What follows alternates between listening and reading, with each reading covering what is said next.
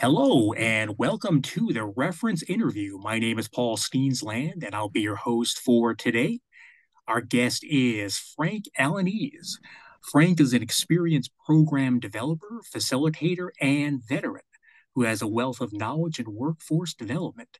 He has facilitated various training programs covering topics such as virtual conferencing software, resume development, and LinkedIn profile organization. Frank is passionate about empowering veterans and is considered a subject matter expert on veteran hiring trends in the St. Louis area. If you want to connect with Frank, you can find him on LinkedIn at linkedin.com/in, that's IN, /Frank Alaniz. Frank, thanks for joining us. Well, thank you for having me. I really appreciate you inviting me in today. Well, glad to have you. My first question was going to be about unemployment in St. Louis, but during our conversation in the virtual green room, I realized that we need to clarify for the audience what is unemployment and how is it measured? Well, and that's a great question because I think, as we were talking earlier, 99% of the people don't understand how this process works. We need to understand that the BLS, Bureau of Labor Standards, our statistics conducts a survey monthly around the entire United States. And what they do is they determine who's employed, who's unemployed, and then the latest term that's coming out is who are the discouraged workers. And the discouraged workers, meaning a person who's given up finding a job. Now, let me kind of, again, step back here and let you know that if you're employed, the government knows, and really so does Google, but that's another story. But the government knows that you're employed because your employer's paying wages on you. Number two is if you have lost your job through no fault of your own or for whatever reason, and you apply for unemployment benefits, state benefits, so here in Missouri, unemployment insurance benefits through the state, then you're counted as unemployed. Everybody else, so it could be like myself, I'm retired, or you're a caregiver, or possibly a student, then you're not considered employed. You're not considered unemployed as well. So the numbers can be a little bit misleading because you could fall into that discouraged workers. In other words, you've gone through your unemployment benefits, the weekly benefits, you've exhausted those benefits, and there may or may not be extended benefits. I'm not sure if that's still the case.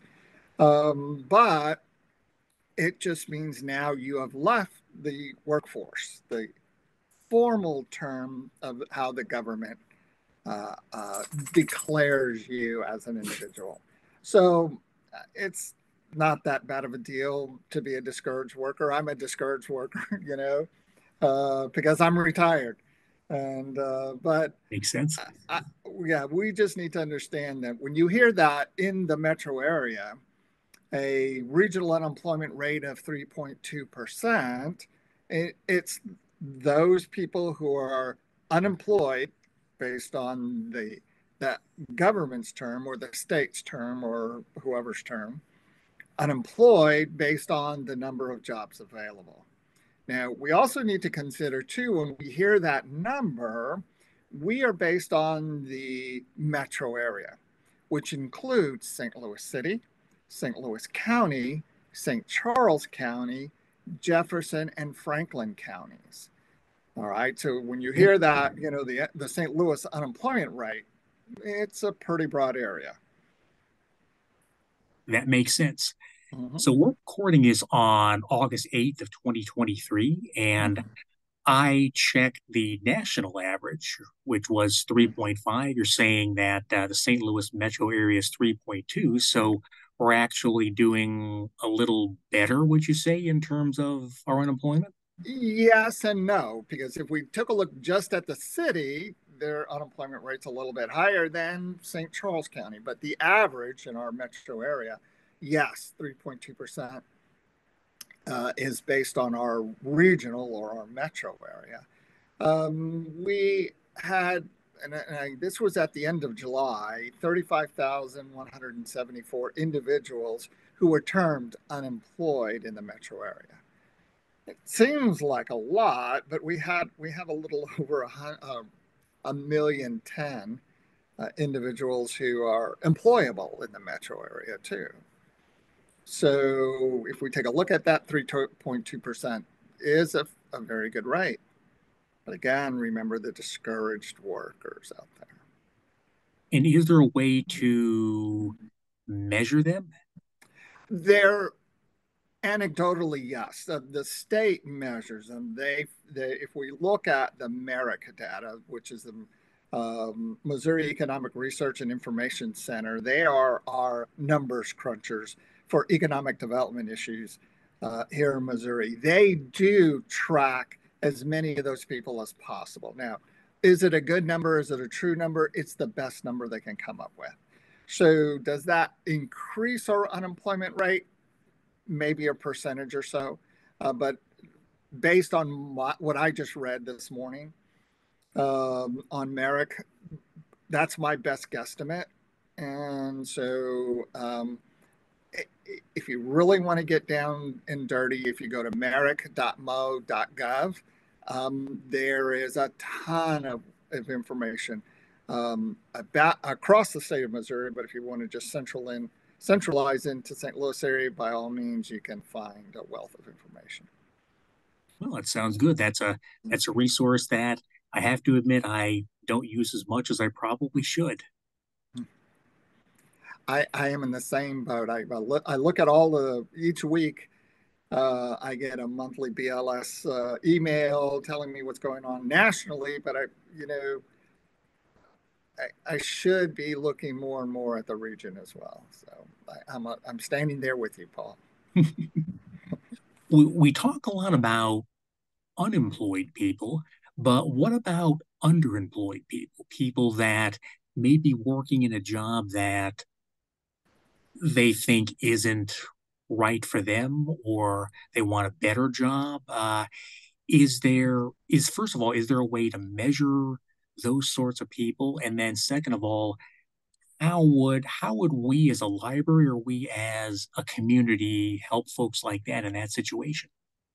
Well, it's kind of hard because, again, if we look at statistically the data that's being provided to us, again, through BLS or through Merrick, they are being counted, but they're being counted in a different way. I have a gentleman that we both know who is underemployed. But if we would to take a look at the data, he's employed because of how data is collected. But as of March 2023, and this is the latest update that I could find, we had a total of 97,330 job postings in the metro area, which is fabulous, with 71% of those jobs being permanent full time. Again, a fabulous. How can we help those individuals, whether it's a resource like the library or resources with the groups that I belong to? I think it's a word of mouth, getting people to understand that there are opportunities out there and educating them on how to find those opportunities. Well, that's And I something think, something we do in the library certainly, absolutely, and I know you do the same thing. yes, absolutely. It's a process. Exactly. Every career Mhm. coach that I've ever spoken to just says network, network, network when it comes Yes. to, how do people find jobs? And that was going to be my next question is how are how are people finding work these days? Is it is it the same methods that we used 5 or even 20 years ago, or is new technology sort of giving us new ways to find work, or how are jobs being filled these days? Well, how are they being filled? That's a different subject, and we'll get into that towards the end of my little talk here. Um, how people are looking for a job. 20 years ago, literally, they would walk up to a business, knock on the door with their resume, ask to see a manager, hopefully get an interview, or at least get their resume in front of the right person to have a conversation with, and in many cases, started work on Monday. Um, about 10, probably 15 years ago, the online application process was introduced by a lot of large companies, mainly Fortune 500 companies.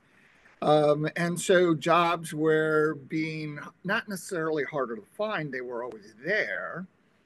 The problem is now people had to go click, click, click, click, click to find the job. So they were going to Monster and Career Builder and other job boards. And now, in today's world, about 98% of the jobs are online somewhere, whether on a job board such as Indeed or LinkedIn, or on the local church bulletin board, which are now virtual. I did a program with a local church, and they said, "Well, we have a job board too," and gave me the link to their job board. And, their community posts jobs there, and I was really appreciative, and I spread the word. So right now, people are going online. However, as you alluded earlier, the number one way to get a job has been and always will be networking. It's not back when I started as a workforce program person, we were taught to use the person's skills to help them get a job. And then about 15 years ago, it was not who or what you knew, but who you knew. So we were starting to make inroads into employers to make those connections. And today, it's not what you know, it's not who you know, it's who you are connected to. And if we look at all of the media that's out there, whether you're on LinkedIn or whether you're on Facebook or whether you're on TikTok or any of the other media centers out there, it's all about those connections and the followers out there. And that's, how people are finding those opportunities right now. But post-pandemic or pre-pandemic, people were using the job boards. When the pandemic rolled in, those 3 years of lost time, you know, Yeah. people were still getting on job boards. So they were using job boards more and more and more. And again, the job process is virtually online for, I'm going to say, as much as 98% of the jobs out there. Wow. Did not So, know that. and it's, we have employers that only post on their website. So they're not going to spread it out to major job boards. We have employers who use job boards plus their own website. And then we have employers that, small employers, the most essential, when we talk employers, and I don't remember if you were part of this survey we did about 10 years ago, where we asked everybody, if you could pick the top 10 employers you want to work for, who would it be? And out of all the responses, we got AB, Nestle, Boeing, the top 10 employers, and none of the small to mid-sized employers were listed at all. And so I think that's what we see now as well. How can we improve that? And it's just knowledge based right now.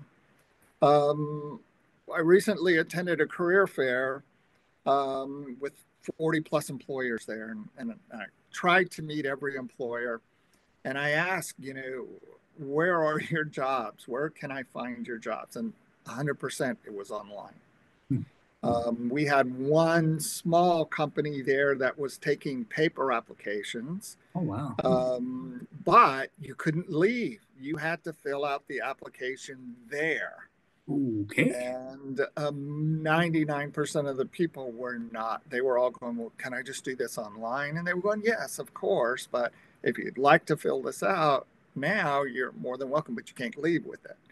So, drawbacks here, drawbacks there. So, Yeah, that makes sense. You yeah, mentioned when folks are surveyed who they'd like to work for, they mention the large companies, perhaps because they're at the top of folks' mind. A lot of people may not realize that the St. Louis County Library has resources such as reference solutions, which can help you find many companies within a certain industry. For instance, if you want to find jobs in pet stores, just as a for example, we've got a database that will give you all of the pet stores in St. Louis or any other type of company that you'd like to find. So uh, if you're only looking at the large companies, there may be smaller and medium-sized companies that you might be missing.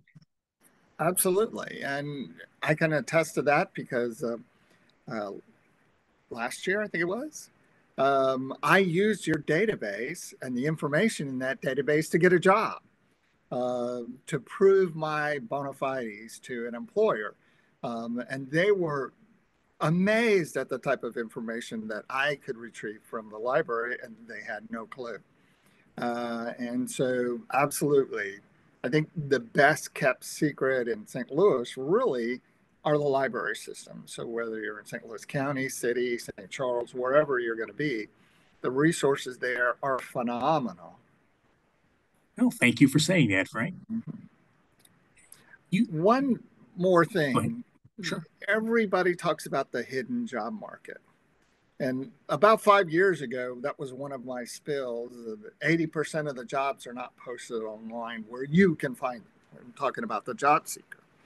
And today's world, I would say that number is roughly, let me see, 40% of the jobs are not posted.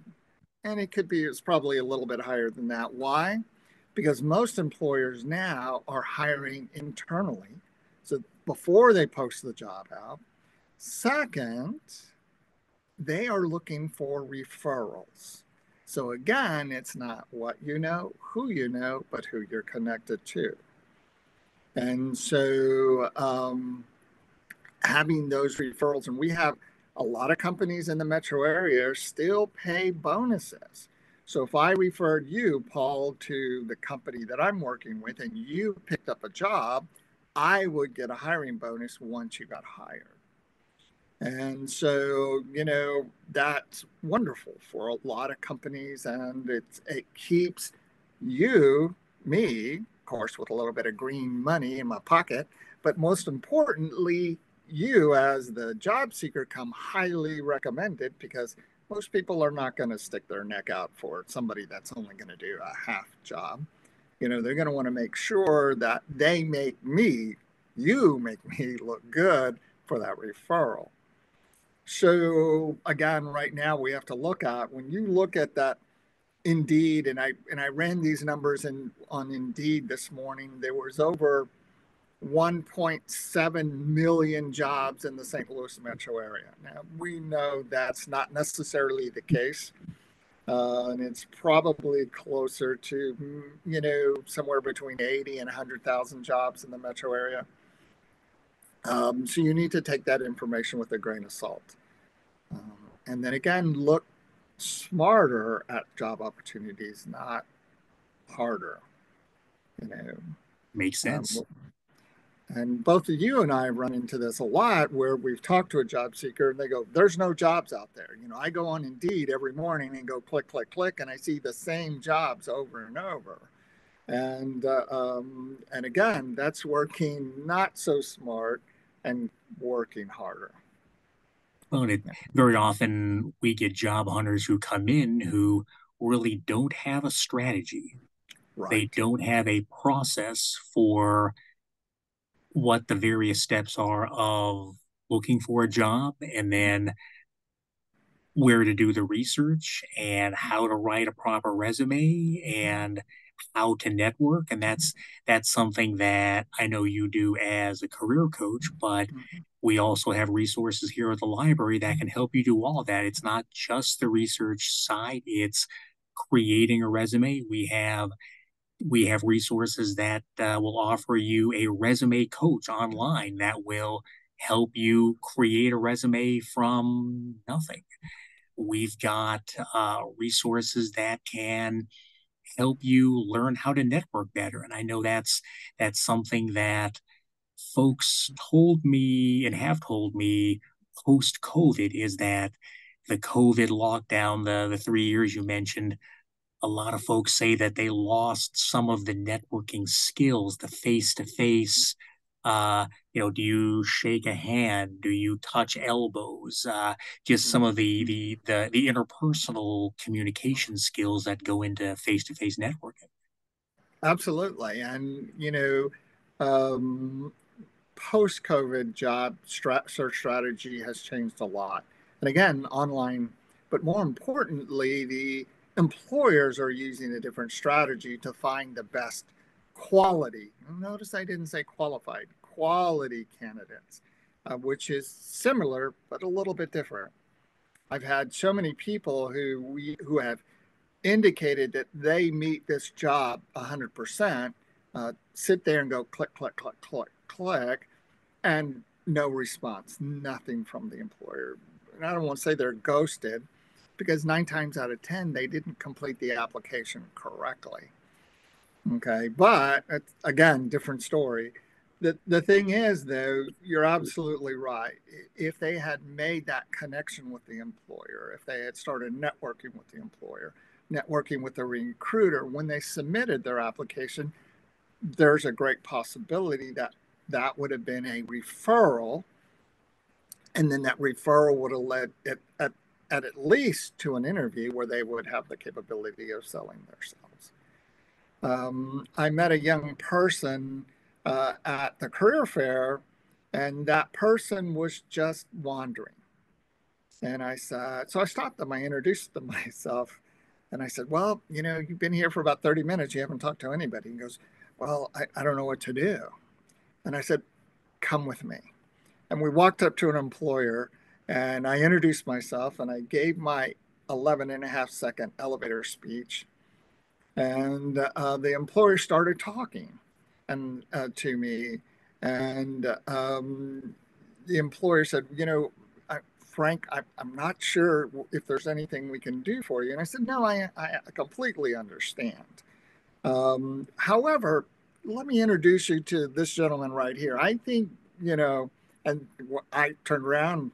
This guy was surprised. He shook some hands. And after about 5 minutes, I walked away. And hopefully, he made an entirely great connection with that employer. And hopefully, he will get moved down the road. So you're absolutely right. COVID has shut things down.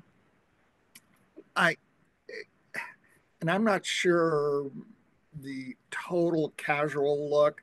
The young lady that showed up with house slippers and pajama bottoms and a big oversized shirt and a handful of resumes and looking for a job. I'm not sure that's in today's world, but apparently there was multiple people like that at the event as well. I So I hope they found employment too. I certainly do at the same time. Absolutely. Um, we've seen and we've heard in the news a lot of layoffs, national layoffs, a lot of large companies, companies that haven't ever laid off in the past have laid off. And I think it's just a shift, like anything, when we see the price of gas go up and then go down, it's just a correction. And I think employers overhired in a lot of cases during COVID because of the strange way we were conducting business at home versus in office. And I think we're just correcting some of that. Now, how has that affected St. Louis? I think only time will tell. We still have a lot of great jobs out there if you can find them. The problem is, are you looking correctly? And you and I have had this conversation using your resources and my resources, and sometimes we can help and sometimes we can't. There's still a process to look for a job. More importantly, there's a process to apply for a job, and you have to do it correctly. Otherwise, you're going to say, well, there's no jobs out there. And a gentleman was online. He was complaining he had applied for 400 jobs in the last year and no response. So by, responded, I commented on his post and I said, so did you customize your resume at least 400 times for each of those jobs? And he goes, no, I just sent the resume I got out of college that they made for me at my university. Boy, oh And boy. I said, well, there's your problem, you know. Yeah, I noticed a lot of layoffs in the IT sector. Uh, Yes. Companies, Google, Facebook, Twitter was very Hmm. famous for all the Yeah. layoffs that happened there. Do you see that sector rehiring, or do you see that downsizing being more of a permanent fixture within that industry? I see those people being picked up left and right. Most IT folks that are their skills are current and up to date. I've been in IT forever, and every employer that I've ever met with has told me if you're embedded in a job for 3 years or longer, your skills are obsolete. And because, again, you're embedded to that employer, you haven't kept up. Now, if you've kept up your credentials over that 3 or 4 years that you were with that employer, then that makes it better. I have 15 IT credentials. Now, they're from the 1800s, but, you know, they're IT credentials nonetheless. Could I get a job today in the IT world? Possibly, but I would literally have to get through the application process, get through the recruiter screening, and have the capability to sit down with the hiring manager to talk about what I bring to the table. But if I were just to apply for a job without all of that networking in place, would my resume make it through the process? No. So Okay, even so go ahead. so even in fairly broad sectors like IT, even with the right credentials, without a job hunting strategy, without the necessary credentials, it's still going to be tough. Absolutely. And if we look across the board, it's getting I'm not going to say it's getting tougher. And I don't know if the job seekers are getting discouraged, or if they are just assuming I filled out one application, I can fill them all out the same. In our recent recruiting strategy, our get together, um, uh, what number one problem we have as a career, like if you went to a career event, was the um, elevator speech. And what we found is after about 30 to 45 seconds, most recruiters have tuned you out, especially if you're fumbling and not getting it. Second piece of the puzzle is when you apply online and you spend 2 hours filling in the blanks and you push submit. Statistically, 80% of the people who apply online are eliminated in the first 10 minutes of the application process. Why? Their resume.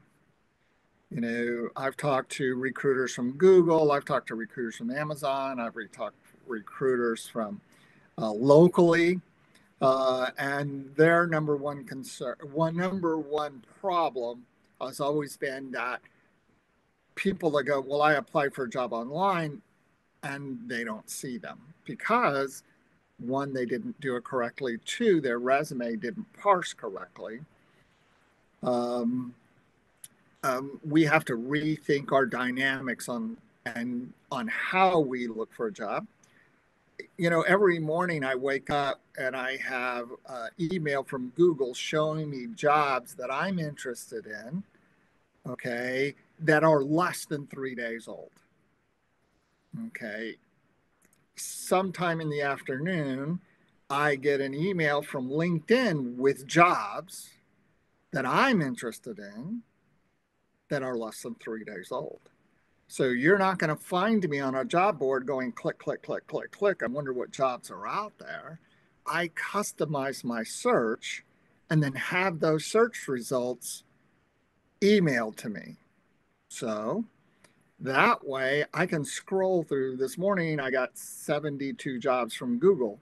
So all I needed to do was scroll through those jobs, click on the one that I felt that I was interested in, and then make a determination on whether I should move forward or not. You know, and that's the easiest, simplest thing to do. Well, and if anyone in the audience is interested in learning how to do this, you can contact Frank directly, but you can also look at some of Frank's videos that he's done for the St. Louis County Library. You can find those on the library's YouTube channel. We did those a few years ago, but I think they're, in terms of the strategies that Frank lays out, still valid for 2023. Absolutely. So, Frank, Absolutely.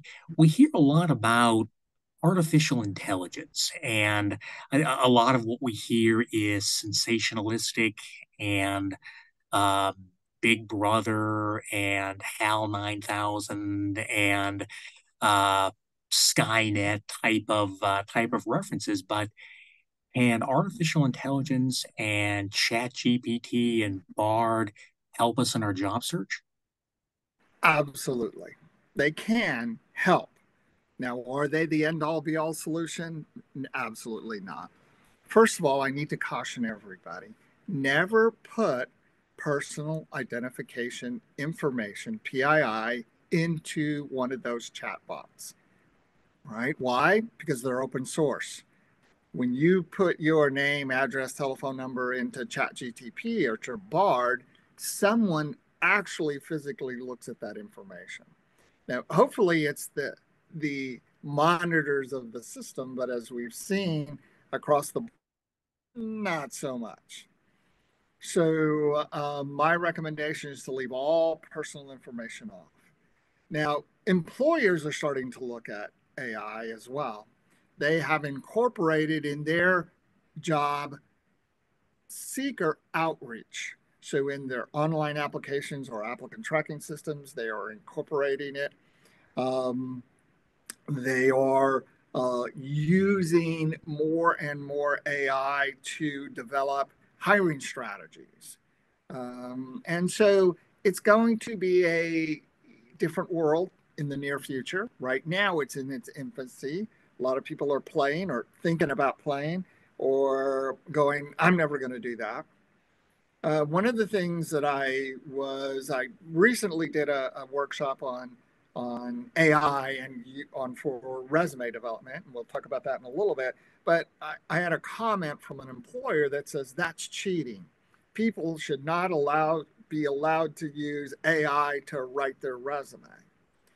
And many years ago, more years than I care to remember, I got certified as a resume writer, and employers here in St. Louis said that's cheating because you're not giving the job seeker's voice. You're using your voice to write the resume. And I said, so we don't like resume writers. And I said, well, that's okay. I don't want to be a resume writer anyway, but that's the thing. What goes around comes around.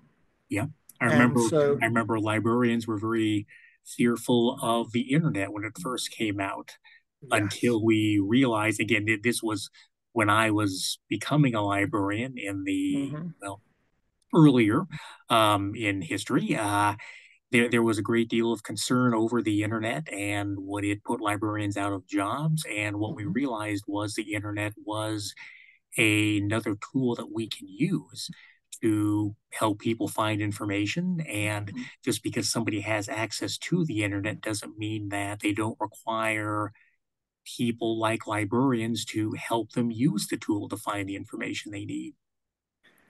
I agree 100%. I think both you and I grew up in the area of the Dewey Decimal System and the cards and looking for, when I was in college, I would go to the library and dig through the card stacks, trying to find the best reference. And I still do that, but I do it virtually. Yeah. And the data is still there. It may be, I don't think it's easier to find, but it's more robust because not only did I find one versus just having one card that I was able to pull from, now I have a card, and you as a library recommends a ton more information for me as that researcher that I can rely on. So absolutely. The internet is scary for a lot of people, and I agree. But then again, with your job and my job, the internet has become a great resource for us as well. Well, and I see artificial intelligence the same way. It's a tool, and we need people like you to show us how to use this tool in order to improve our chances of getting a job. And that's really a setup for my last statement, I guess, about our artificial intelligence is Frank is going to be doing a workshop on using artificial intelligence to increase your chances of getting a job. He's going to be doing this on September 25th, 2023 at 7 p.m. at our Thornhill branch. So I would encourage anyone having a look at this to either apply for that program, register for the program, see Frank in action, see him live. We're also going to be simulcasting this virtually so that if you are at home, you'll be able to watch it well as join in, ask questions, and the program will be recorded, so folks will be able to check it out on the county library's YouTube channel. And I appreciate the opportunity to meet with your community and offer this resource. And I think AI is here to stay, and it's going to, as in anything, you'll have the GM Ford and classics, and then you will have the up and coming start people that will either last or not last. I actually built my own chatbot that I use personally, and we'll probably talk a little bit about that and how you can do it if you understand Python and a couple of other resources. But you'll be amazed at what this information can do for you. And then my recommendation is you use it as an additional resource, along with the library as your primary resource, and then this moving you forward in your job search strategy. Well, I look forward to joining you for that program. Frank, do you have any final comments for us? I want to thank you for allowing me to speak today. My recommendation is to look at three places. One, if you're interested in following up on the AI, not the AI, but the data that we talked about earlier, please go to merrick.mo.gov, and there's a wealth of information. We have two locations that are kind of a hidden job market that most people don't take advantage of. Number one is the Missouri Career Centers. They offer a ton of resources. You don't have to be unemployed. You can be underemployed or even overemployed to utilize those services. So I would reach out. And again, if you go to mo.gov, you can find the closest Missouri Career Center to you.